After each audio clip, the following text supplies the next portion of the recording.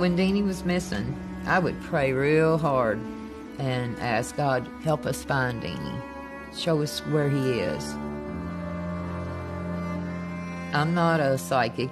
I'm not crazy, but God kind of showed me a picture in my mind of a river of muddy water with weeds sticking up in it. I was scared to death.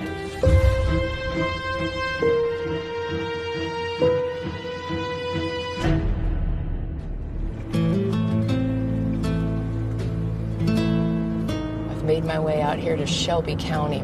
It is a very rural community out here in Kentucky.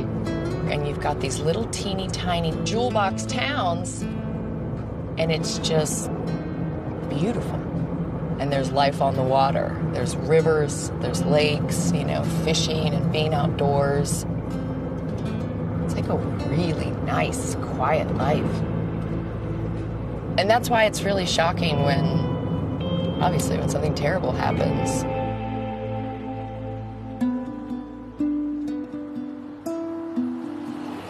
I've lived here for many years. All in all, it's just a nice, peaceful town and good people. Rural communities, the individuals take care of each other. They truly watch out for each other. They are supportive in law enforcement. I don't worry about somebody breaking in on me or anything. I'm just a country girl. Gotta be free. Open up doors, open up your windows, let it all hang out. Back in 1998, a 40-year-old man named Kyle Dean Breeden, who went by Deanie, he was a really loved member of the community. And so when he went missing, there was a lot of heartache in the town here. And when his body showed up, everyone was devastated. Everybody in town was pointing the finger at everybody else, and so they could never nail down a suspect. It became a cold case. And it was really important to this community that they find out who did it and they get justice for Deanie. And I don't know that the killer for Deanie will ever be held accountable. I'm going to meet with Susan King, who lives here in rural Kentucky. She, probably more than anybody, can give us insight as to what went wrong in this case.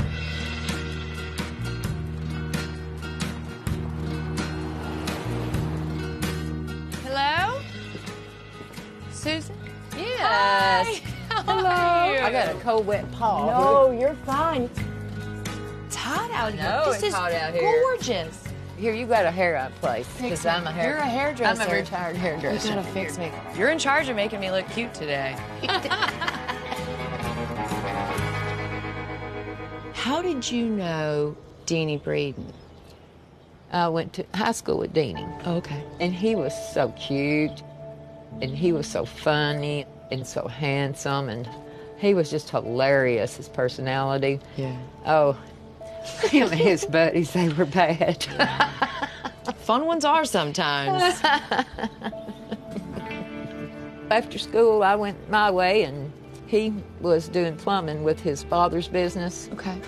And then it was in 1996, I think, that he came over with a cousin, and I hadn't seen him in years and years and years. Mm-hmm. So we ended up going out that night.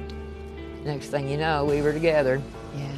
Were you guys on or off when Deanie went missing? We were off. I broke up with Deanie about 3 months before he went missing.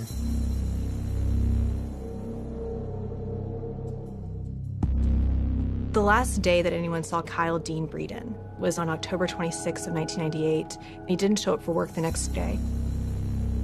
I don't think anyone actually suspected any sort of foul play or that anything had happened to him. I think people had thought that he must have just been out partying or just out having fun, and that he's going to turn up sooner or later. He goes missing. How do you find out about it? His mom called me and wanted to know if Deanie was at my house. And I said, no, I haven't seen him in about 3 weeks. The more time that passed, I think the more concerned people got. Some of his friends and a bunch of my friends, we would get together early every morning and we'd try to find him. We looked everywhere. My whole church was praying for Deanie. And I can pray And sometimes God answers you, you know. Yeah, I know. I told him, I said, Lord, we need help finding him. Show me where he's at. And what he showed me was a river. The water was muddy, and it was rushing by with a lot of weeds sticking up at the bank. On November 5th of 1998, two fishermen were fishing in the Kentucky River, and they found a body floating in the river near the reeds. And it ends up being Kyle Dean Breeden. We all came across the news about a body they found in the river, and the phone rang, and it was his oldest brother. It was just a terrible thing. The way his mom and dad suffered, it was devastating to everybody. It's a lot to shoulder when it's people that you've known your whole life. This was the absolute worst case scenario for a small town in Kentucky. The Kentucky State Police took lead of the investigation as soon as they found the body. My name is Todd Harwood. I spent 21 years with the Kentucky State Police. When Kyle Breeden's body was floating in the Kentucky River, the body presented evidence of bloating, which means that the body had been there for some time, and there was a guitar amplifier cord wrapped around his legs. 2 gunshot wounds were found to the head. It was very apparent that this was a victim of some type of foul play. And once detectives picked up the Breeden investigation, their next task is to canvass the community. Initially, they only had a body. They didn't have any sort of eyewitness. So the state police start interviewing all of his friends and family to see when he was last seen, if they can put together a timeline. We know that at 10 a.m., he was at a bank obtaining a $250 loan. Between 2 and 3 p.m., he retrieved a fishing pole from a pawn shop. Who was the last person that had seen Deanie? Probably his killer was the last person he saw. I thought it was his drug dealer. One of them. He had many. I definitely thought it had something to do with drugs. Was the drug scene big here? Yes. Over in Shelbyville, it's terrible. Really? Awful. What are the drugs of choice? Deanie used crack cocaine. That's what got him. Deanie was a great guy. He really was. Right before your very eyes, he went from the funny, sweet, smiling Deanie, and you could see his face change. He looked like a completely different person. Yeah. I tried my best to make Deanie quit that stuff. I gave him the choice, me or the drugs. I thought I was so pretty and so sweet and so nice that he would choose me. Yeah. And he didn't. He would often go into different towns and purchase drugs. He would often borrow money to do so. He would ask for money because he had people hounding him to pay him back. Nobody really knew these people's names. That he would ever come to a bad end. Did that ever cross your mind? Yes, it did. Deanie lived a dangerous life when he was using. I knew he was dealing with some people that were bad news, probably. Something that the police were able to determine is that Kyle seemed a little bit scared leading up to his death. He would ask people to pray for him. I was afraid for his life the whole time I was with him, because those people don't fool around. And everybody was afraid that something was going to happen.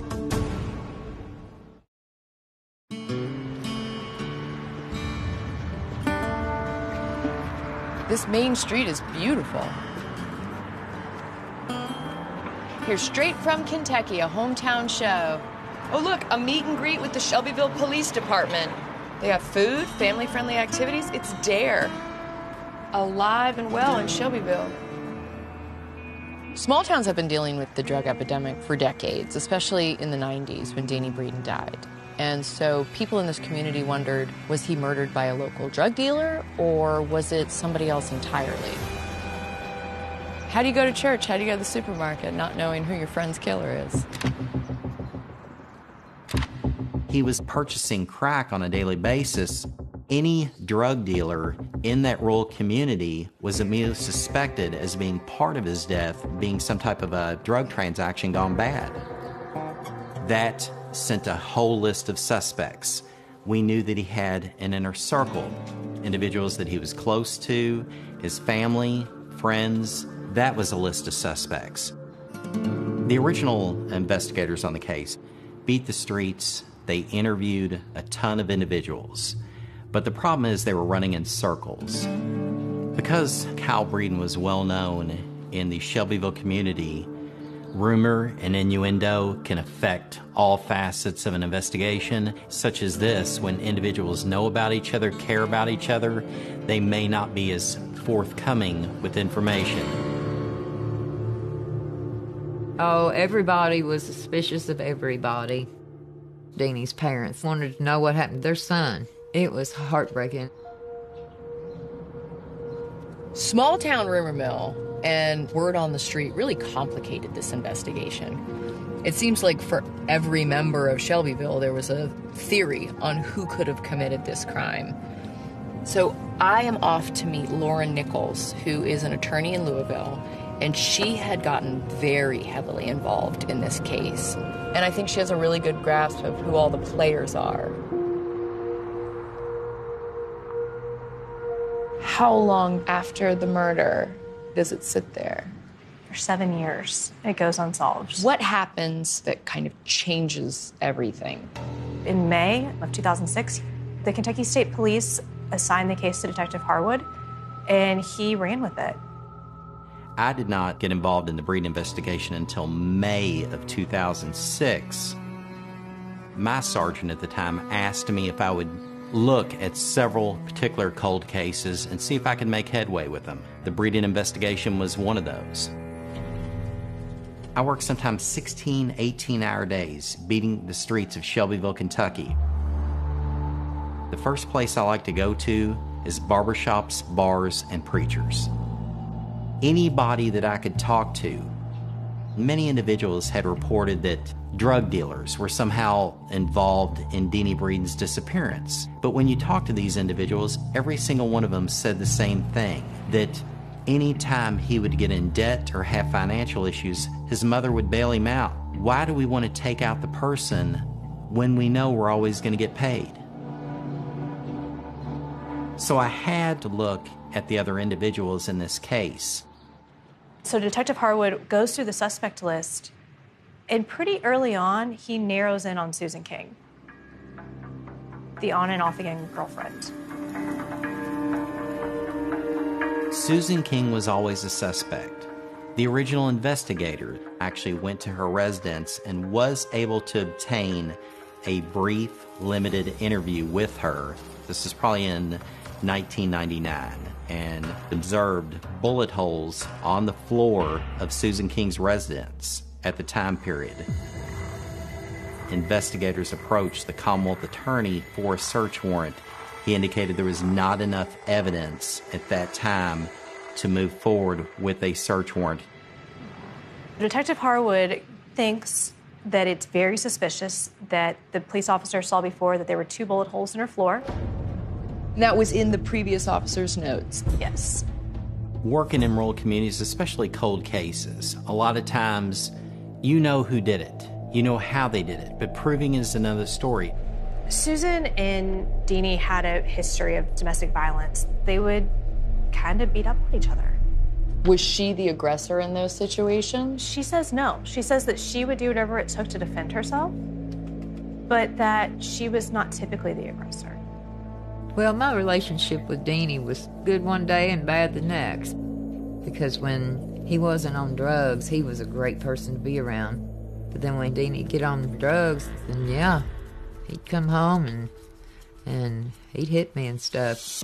Don't like fighting, but I don't like to be mistreated. When I looked into Susan King as a suspect, I found at least 3 individuals that she had put a gun to their head, threatening to kill them on separate incidents. And one of those identified a .22 caliber weapon, the same type that Kyle Deanie Breeden was killed with. The case was reopened on May 22nd, and by June 12th, he already has a search warrant. We pulled back the carpet. The first thing we see is 4 bullet holes. They lift the floor out. We immediately find that there's a .22 caliber round lodged in one of the bullet holes in that piece that we lifted out. What I think happened is Kyle Deanie Breeden gets to Susan King's residence. A domestic argument ensues, and I think Susan King finally made good on those threats and shot Caldini Breeden right there in her residence.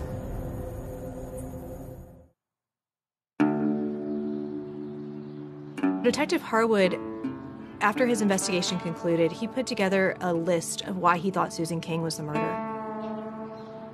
So, Yeah, here's his indictment request. oh, this is it. He calls it the big break, where they observed bullet holes in her floor. In one of the holes, there was male human DNA. And then Susan was an avid guitar player. By the time that Detective Harwood is doing this investigation, she owned an electric guitar. The victim was found with a guitar amplifier cord wrapped around his legs. In a subsequent search warrant, we found inside her residence guitar amplifier cords. Did they ever find any DNA on the amplifier cords that would have tied her to it? No. You can have a lot of circumstantial evidences. You don't have to have a smoking gun. Okay.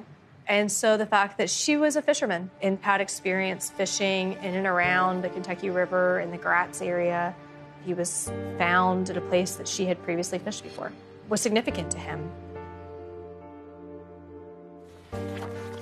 It was April of 2007. This case was finally presented before the Spencer County Grand Jury. I'm Thomas Clay. I'm an attorney, and I do criminal defense work as well as plaintiff's civil work. 9 years after the homicide, the grand jury returns an indictment for murder. Well, the problem with that is that there was exculpatory evidence which tends to prove that Susan King was innocent, which was withheld, such as Susan King was involved in an automobile accident that resulted in the loss of her leg. And not just a little bit of it. Her wound required them to amputate her leg up into her hip. Susan was confined to crutches. None of that was presented to the grand jury. That wasn't part of their consideration in indicting her. The allegations against her were that this 98-pound woman who is disabled somehow or another murdered a 200-pound man and then take his body, drag him down several flights of steps, bind his body, put his body into the trunk of a car, and then throw him over a bridge. It's very apparent that this woman could not physically have committed this murder, that she's in jail for having committed.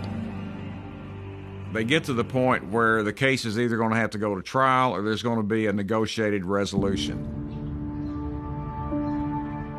I didn't have money for an attorney. You know, my family, they're comfortable, but just your average person doesn't have millions of dollars to give to a lawyer. So I thought, well, I didn't do it, so it ought to be pretty easy to prove. So they appointed me a public defender. My lawyer said they were going to try to get the death sentence. And then they come back a little bit later, and they said if I would admit to it, I could get life instead of death. I didn't want to plead guilty that day. Sitting in jail, waiting on a trial, she's told, our wheels of justice are really slow. It's at least 2 years for you to get a trial. And then, if a jury convicts you, you have at least 25 years. She trusted what people were telling her. She's scared. And she thinks the best thing for herself is to take a plea deal. But Susan is insistent that she's innocent. And so she wants to take what's called an Aylward plea. An Aylward plea allows a defendant to go in front of a judge and say, Judge, I didn't commit this crime. However, I recognize that the evidence against me the prosecution has is sufficient to convince a jury beyond a reasonable doubt that I'm guilty. Susan would have been looking at about 25 years if she was convicted of murder. Part of the Aylward deal was it would be down to a 10-year maximum sentence, but that she would be eligible for parole after 6 months. Oh, that's a no-brainer. Right. Susan wanted to do whatever it was going to take to get going with her life again.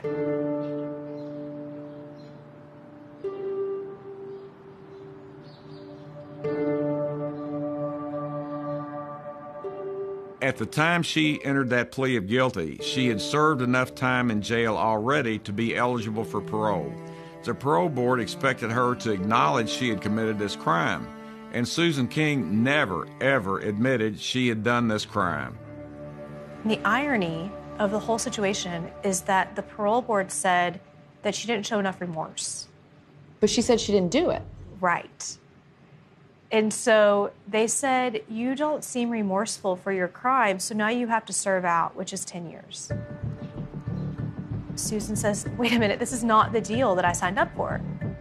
On the surface, the Alford plea makes sense because you are maintaining your innocence and it's your way out.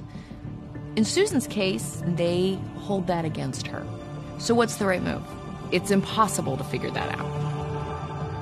It's hard to explain what happens to you in prison, what happens to your mind. It was the awfulest place that you could ever imagine. The meanest people you ever want to deal with. People I didn't even know could be that mean. Those are the ones that worked there. Girls ganged up on me and were kicking me in the ribs and stuff. And all I could do was ball up in the corner of that cell. You just ball up in a ball and cry.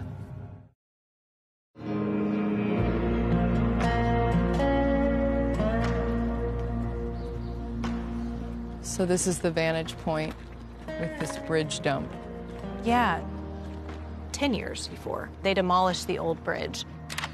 Did the other bridge also have a retaining wall like this one? Yeah. The state's whole theory of the case is that Susan was able to obtain a car, drive up here, all on crutches, park the car on the bridge, and get a 200-pound body over this retaining wall. You think if the grand jury heard that she only had one leg and how much she weighed, they would have gone for it? Knowing her physical condition at the time of the murder, I didn't believe it. Yeah. I didn't weigh but about 100 pounds and I didn't have but one leg. And anybody with a right mind wouldn't think that I do all the things Harwood said I did.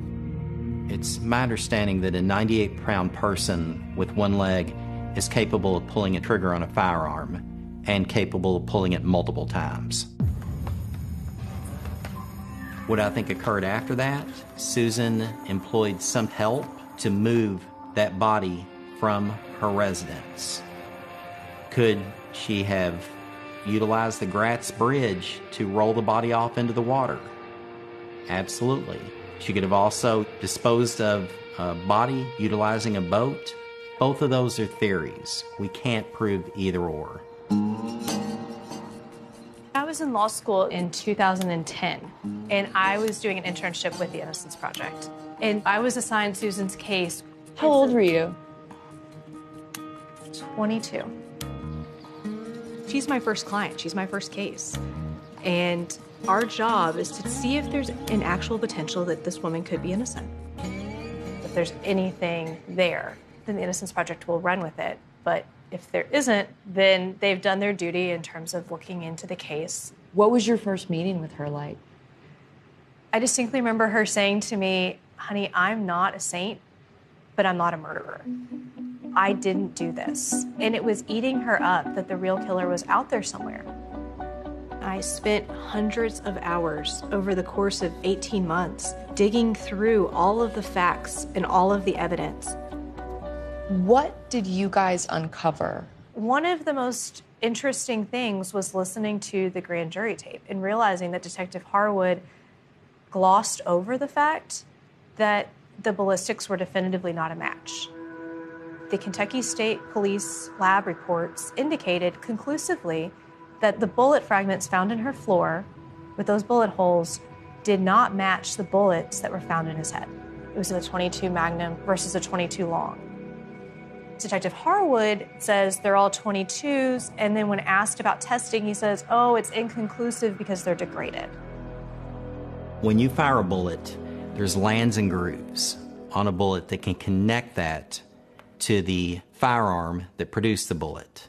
But because a 22 caliber, it's a small and soft shell, because of deformation, you can't do that. Harwood said they couldn't be compared. but they were compared and they were different. So that's a substantial mischaracterization.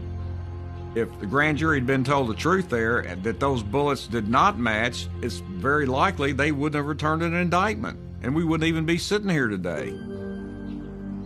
There was bullet holes in that house when I bought it, but I put a couple of them in there myself. I was at home one day, and this motorcycle comes up my driveway. This guy's on it, and he just walked right in my house, drunk as he could be. And I said, "What are you doing here?" He said, "I'll come to see you."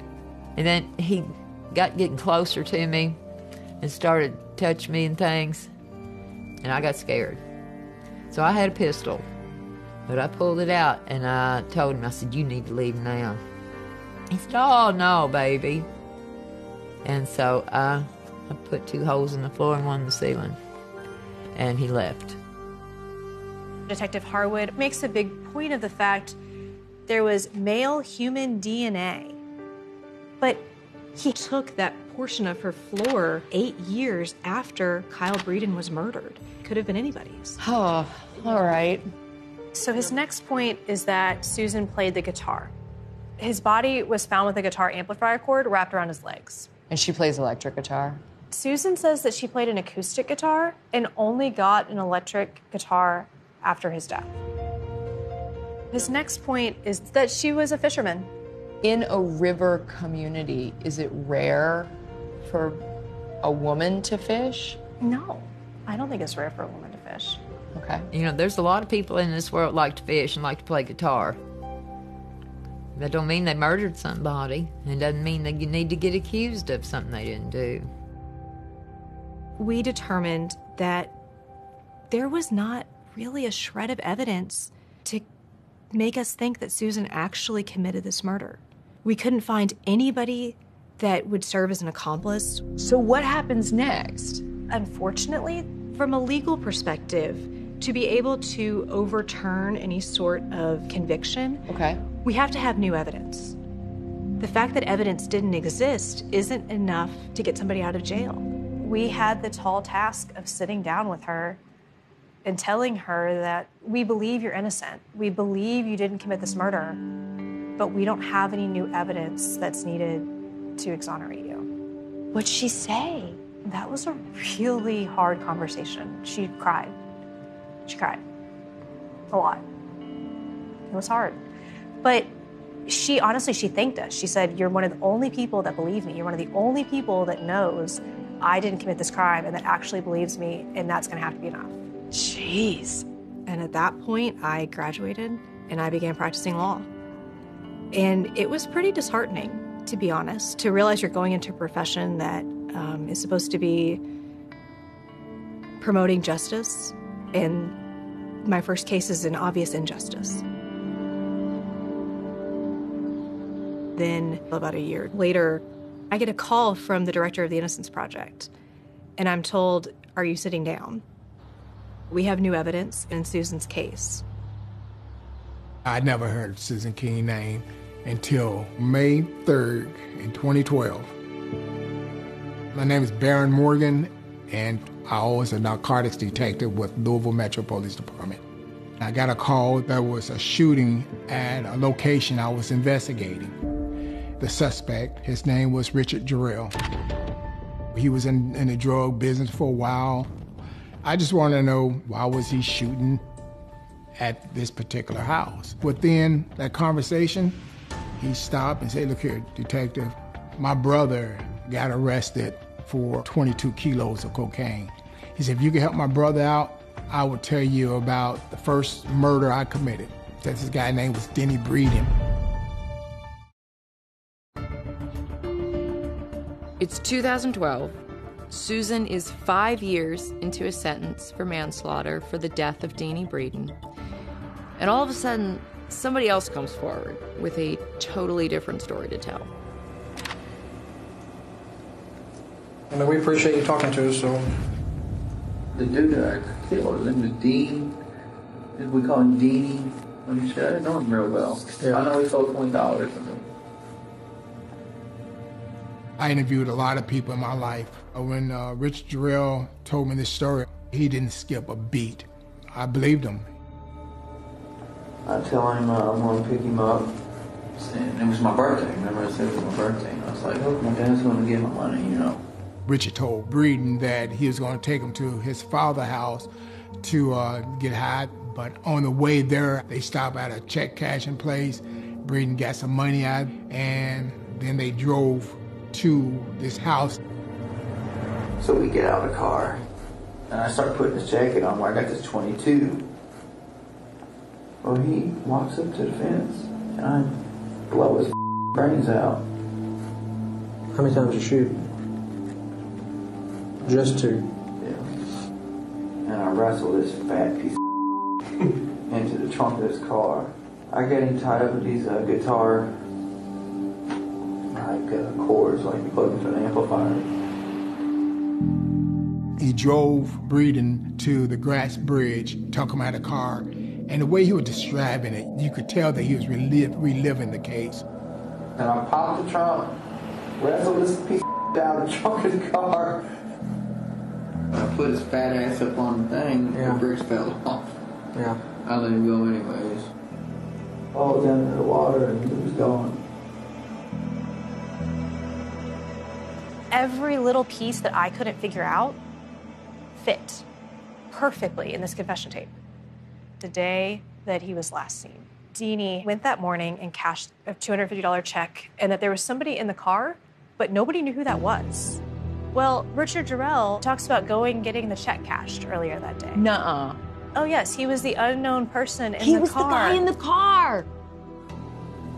Try to remember the bank he went to. What about it? And what city do you think it was in? It was in Shelbyville. It was in Shelbyville. Yeah.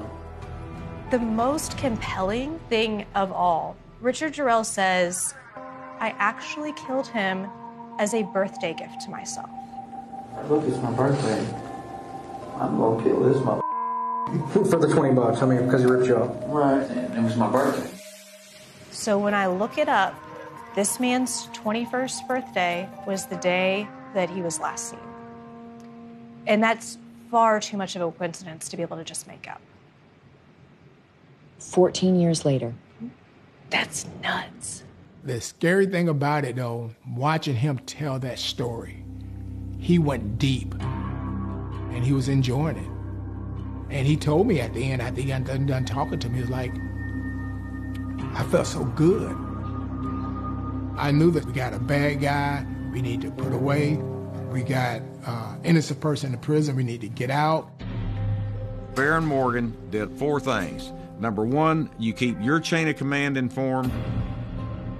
You notify the Commonwealth's attorney. You notify the prosecutor. And you notify the Kentucky State Police. I made a call to the state police, and for some reason we couldn't get them to come out that night. I spoke with the Commonwealth Attorney Office in Jefferson County, and we agreed to contact the Innocent Project. I was sitting in prison one day, scrubbing the toilet, and they called my name over the speaker. I'm like, now what? Now what am I in trouble for? Of course, they strip searched me, and then they put me in the visiting room, and in came 3 looked like angels, and said they were with the Innocence Project, and that they had some news for me. And I said, well, I could use some good news. And they said, Susan, a man has confessed to killing Deanie. He knew things nobody else would have known. Boy, my head went down on that table, and I cried and cried and cried and cried. I said, maybe everybody will believe me now. We took the confession tape and were able to piece it together with all of the evidence that we had. At that point, we couldn't work fast enough. It was working day and night to put together a motion to get it before the court to say, here's the new evidence that we need. There's an innocent woman sitting in our jail system. How do we get her out? I remember getting a phone call late at night from a Louisville investigator saying that they had an individual that they arrested on an attempted murder charge that was wanting to confess to the Deanie Breeden investigation. Gerald was an enigma. He was never mentioned in the case report. There was just nothing in any way, shape, or form to connect him with Kyle Deanie Breeden, with the exception of Gerald's statement. Detective Harwood, he comes up to Louisville and he interviews Richard Jarrell. I asked Gerald point blank, "Are you full of I wanted to know. And he even said it, "I'm full of and admitted to me that he was being deceptive because he wanted to help out his brother. Detective Harwood goes and does an interview with Mr. Gerald, and at that point, Mr. Gerald withdraws his confession. The problem for us is that nobody really knows what was said in that interview, except for the fact that immediately after, Richard Jarrell recants his entire confession. Detective Harwood says he recorded the conversation, but that tape was immediately stolen out of KSP's locked evidence file. I had 5 digital recorders. I cannot account for the recorder itself. It was lost in the process. It has still not been found today, and it was obviously a huge mistake in the investigation. The confession has been recanted. What does that do to Susan's chances of getting out?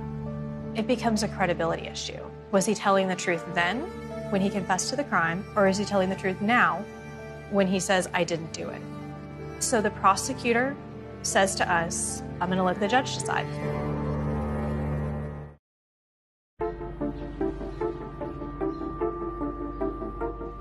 At this point, we have a long hearing, and we present all the evidence to the judge.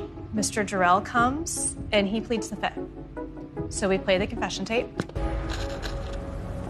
Well, he walks up to the fence, and I blow his brains out. And then ultimately, the judge rules there's overwhelming evidence of innocence, but he procedurally thinks that because she took a plea, rather than have let it gone on to a jury trial, he can't do anything legally. But her plea was to maintain her innocence. Right. Had this new piece of evidence existed, would she still have taken that plea? Because it's a technicality again. It is. It's a technicality.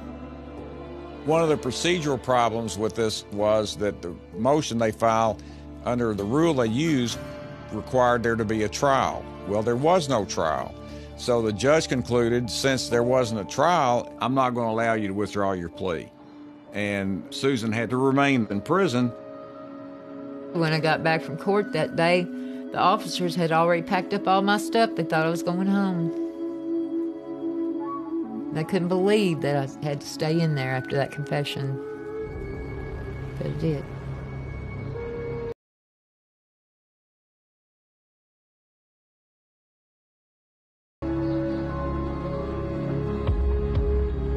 Susan had already served out her time, and so at this point it's clearing her name. Eventually, the Court of Appeals agreed with us. This procedurally can't stand. This shouldn't be the law of Kentucky. It was a manifest miscarriage of justice to allow this innocent woman to sit in jail. And so Susan's Alford plea is removed from the record, and she's deemed innocent. This is not an exoneration. This is an individual that has been given a new trial. However, you have to look at the case. And if we take this before a jury, one of them is going to believe Richard Jarrell or put enough credence to find her not guilty.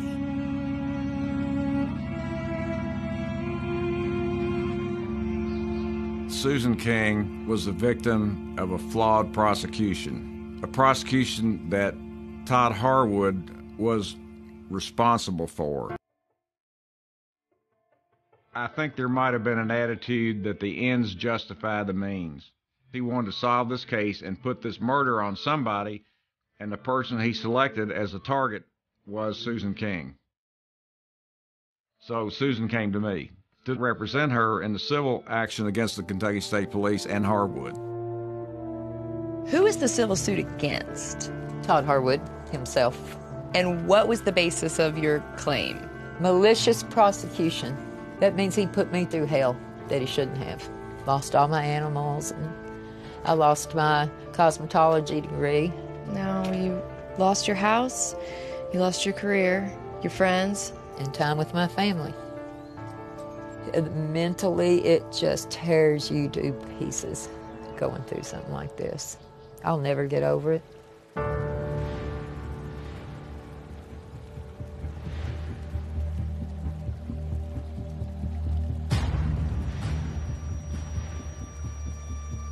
I'm so thankful that I got enough money in my settlement to buy a home. But see, I had a home, and it was paid for. And that's why one reason I settled out of court. I didn't have to have millions to make me happy, but I did need enough money to get me back what I had. I'm hoping it'll have some impact on how they handle wrongful convictions from now on. When I heard that Susan King was vindicated and she was no longer a convicted murderer, made my day. But the police department, they didn't want to admit that they made a mistake. After I gave them the audio tape of the confession, state police weren't that happy with me. Matter of fact, my chief of police and a couple more majors, they were pretty upset with me. I guess I crossed that blue line. When he disclosed this stuff, it reflected adversely upon KSP. So he was subjected to retaliation.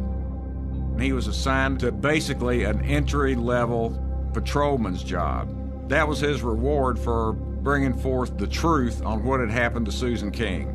So then, at that point, we filed a whistleblower complaint against the Louisville Metro Police Department.